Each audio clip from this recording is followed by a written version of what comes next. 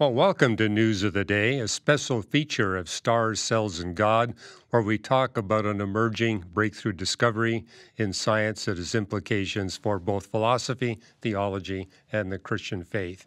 I'm Hugh Ross. I'm the founder of Reasons to Believe and trained as an astrophysicist.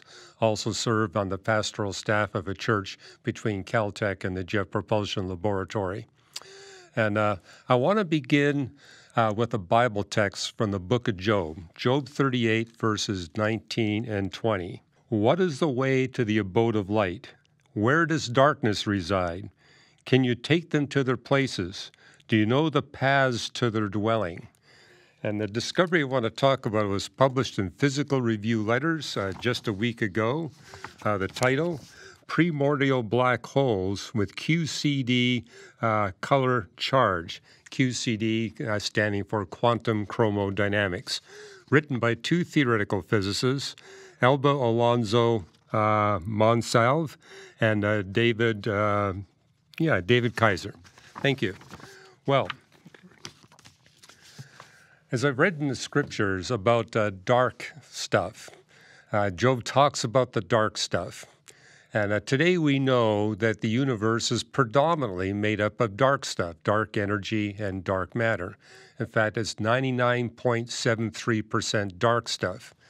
And, in Job's time, we had no idea that this dark stuff existed to that extent, and certainly not its location.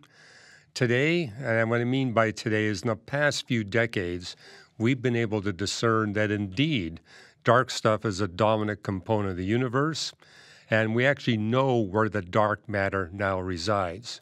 So the dark energy is the energy embedded in the space surface of the universe that causes that space surface to accelerate in extent.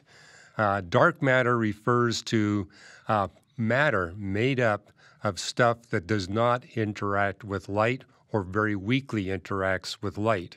Contrast with ordinary matter, the matter that we're all made up of, protons, neutrons, and electrons, that has the property that it does strongly interact with light. And astronomers have been able to tell by the gravitational influences they see in the universe how much of this dark matter exists and where it resides. And so the first slide I got here basically shows you the cosmic web, and you see that the structure of the universe, the matter of the universe, is distributed along what looks like a whole bunch of densely packed soap bubbles. And the next slide actually shows you, zooming in on these individual soap bubbles, how the ordinary matter made up of protons, neutrons, and electrons, is predominantly distributed on the surfaces of these bubbles, and then the dark matter that doesn't interact with light is in the interior of these bubbles. And then when we look at our Milky Way galaxy, if I can show the next slide, it basically shows you just how much the dark matter influences things. There's about 5.5 times as much dark matter as there is ordinary matter. And so here in our Milky Way galaxy, looking down in the galaxy, you can see the spiral structure.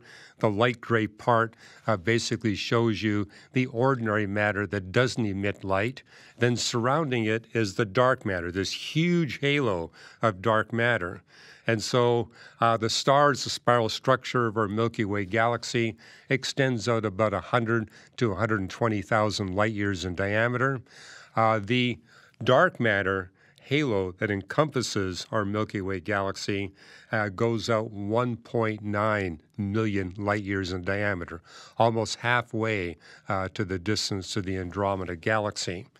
Now, our Milky Way galaxy is exceptional, and it has a great quantity of dark matter. We've got twice as much dark matter surrounding our galaxy, actually 4 times as much as what surrounds the Andromeda galaxy, and actually explains why the spiral arm structure of our Milky Way galaxy is so extremely symmetrical and stable, crucial features for life. So astronomers actually do have a good sense of how much dark matter there is. It makes up about 23% of all the stuff of the universe, 5 times more abundant than the ordinary matter, and we actually know where it resides in these different locations within the universe. But the big mystery has been what makes up this dark matter. And that's where this paper comes into play. These two theoretical physicists say, we think we've got some new insights on what composes this dark matter and how this could actually lead to a much deeper understanding of the physics of the universe and the cosmic creation event. And so what's been going on for the past 5 decades is astronomers and physicists are pursuing what they thought was the most likely composition of dark energy, that is made up of fundamental particles. But these particles interact very weakly with light, so they're extremely difficult to detect. Nevertheless, both physicists and astronomers using telescopes, and in the case of physicists using the CERN particle accelerator, the Large Hadron Collider, in an attempt to find axions, which has been presumed to be the most likely candidate to make up the particles composing dark matter. Another one has been sterile neutrinos. But so far, all the attempts to detect the particles that make up dark matter have not proven successful. Now, those searches are continuing to go on, and as physicists and astronomers point out, we didn't expect this to be easy because these particles so weakly interact with light. But what these two theoretical physicists are saying that, we're not throwing water, casting dispersion on this idea that they're made up of these particles, but we think there could be something else that comprises this dark matter, which could actually help explain why we've had such difficulty trying to detect the particles. And what they're speaking about are primordial black holes.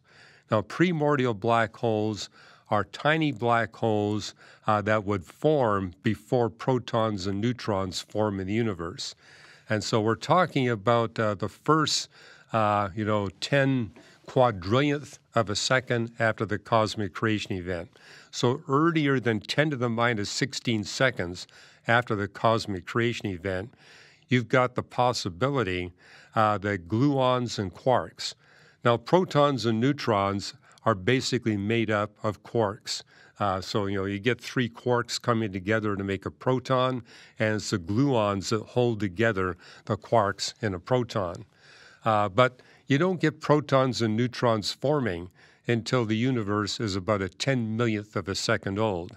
And so before that time, you've got these gluons and quarks freely running around in the universe. And what these two physicists are pointing out is that when you get previous to 10 to the minus 16 seconds after the cosmic creation event, you have the possibility that these gluons and quarks will come together and coalesce, and when they do, their gravitational pull will actually draw in some virtual particles, and that you'll get these things forming to such a degree that you get these microscopic black holes forming.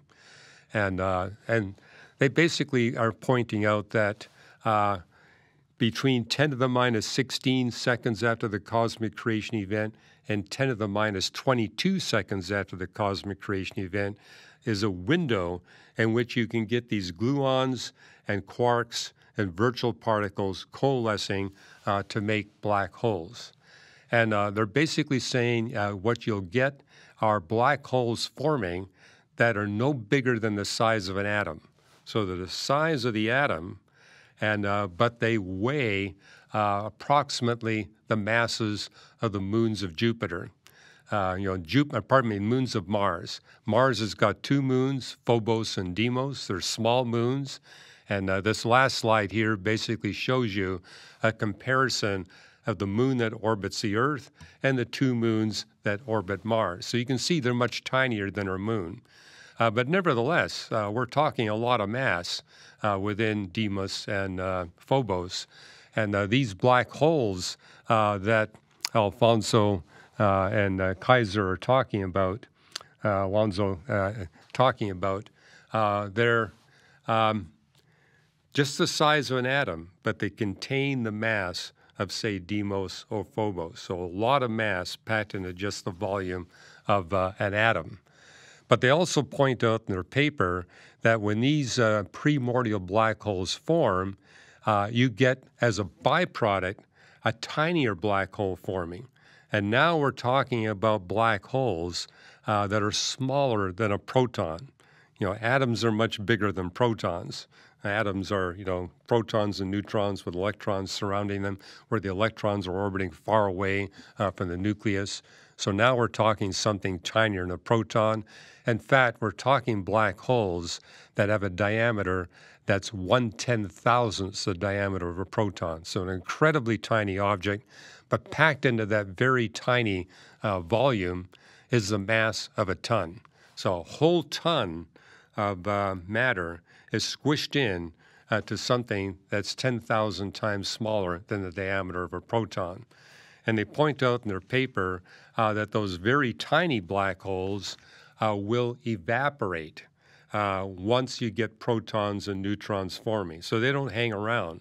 But they say the bigger black holes, the black holes that are the size of an atom and weigh the mass of Deimos or Phobos, they will hang around to the present time, and therefore they could actually explain a good fraction, maybe even the totality of the dark matter that we see in the universe today. And so they're saying maybe it isn't particles, maybe it's these primordial black holes. They also point out that their theory allows for a combination of these primordial black holes and particles. So saying, let's not abandon the search to discover axions, for example. Let's pursue that, but recognize if we don't find enough axions to explain the totality of dark matter, these primordial black holes might make up the difference. They could even make up the totality. Now, astronomers have been speculating about primordial black holes ever since Stephen Hawking proposed their possible existence back in 1970. However, all of their proposals so far have been purely theoretical. What I find special about this paper is they end the paper by saying there's actually ways that we can prove whether or not our theory is correct. And so they end their paper with 3 different observational tests that could establish whether or not these primordial black holes actually do make up a significant fraction, perhaps even the totality of the dark matter that we see. And the 3 that they propose is, number 1, that the decay of these very tiny black holes, the ones that are much smaller than the diameter of a proton, would actually have the effect of influencing the ripples that we see, the gravitational wave ripples that we see when 2 black holes merge together to become a bigger black hole. And we already have gravity wave telescopes that are detecting the gravity waves from black holes that merge together to become a bigger black hole. But what they point out in the paper, the currently existing gravity wave telescopes are not sensitive enough to see the tiny ripple effects from these primordial black holes. But they said the next generation of gravity wave telescopes that will come online within a few years will have the necessary sensitivity. So that's one way we could prove whether or not primordial black holes actually provide the answer to what makes up this dark matter. A second way to look at it is that these primordial black holes will cause another ripple effect in the cosmic background radiation. And there again, we got new instruments coming online that have the potential sensitivity to see these ripples that would be generated in the cosmic space-time fabric. And the last of all, they point out that core to Big Bang cosmology is that the universe begins with only one element, hydrogen, but the universe starts off infinitesimally small and nearly infinitely hot, but it's expanding. And as it expands, it goes through the temperature window in which nuclear fusion can occur, where the hydrogen, at least part of that hydrogen, is fused into helium. And, astronomers have been making these measurements for 60 years, noting, for example, that within the first 3 minutes after the cosmic creation event, about 1/4 of all the primordial hydrogen gets fused into helium, and the future stars begin to take that 25% helium and 75% hydrogen, and the nuclear furnaces in the stars fuse all the other elements we see in the periodic table.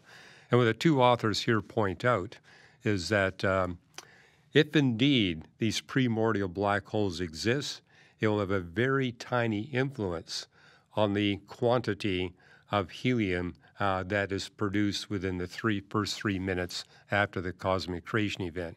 And once again, we don't yet have the sensitivity to see the effect that will be generated by these primordial black holes, but emerging technology will have that. And so this paper really gives us a motivation. Let's pursue the development of these new technological, advancing the technology in these instruments so we could use 3 different ways of proving whether or not, indeed, this is the answer. This answers the mystery of what makes up the dark matter. And solving that mystery will actually give us more appreciation for what we see in Job 38, verses 19 and 20. Not only do we know that the dark stuff is real, how much of it exists, where it resides, but we know what makes up that dark matter. And actually, with these 3 instrumental advances, we'll actually be able to develop a far more accurate and precise Big Bang creation model, which of course will enhance our confidence in what the Bible has predicted thousands of years ago. It wasn't astronomers back in the 1920s that first talked about the Big Bang creation event. It was the Old Testament. The Old Testament describes at least 3, if not 4, fundamental features of the Big Bang creation event. And you can read an article I've got up at reasons.org that talks about what the Bible says about the Big Bang thousands of years ago. It was posted in 2023. And also in the show notes here, give you a link to an article I wrote just a few months ago that talks about these primordial black holes and how they would affect our understanding of creation and potentially give us a more precise cosmic creation model. And that paper also gives you a link to the other article I wrote about how the Bible predicted these Big Bang features thousands of years ago.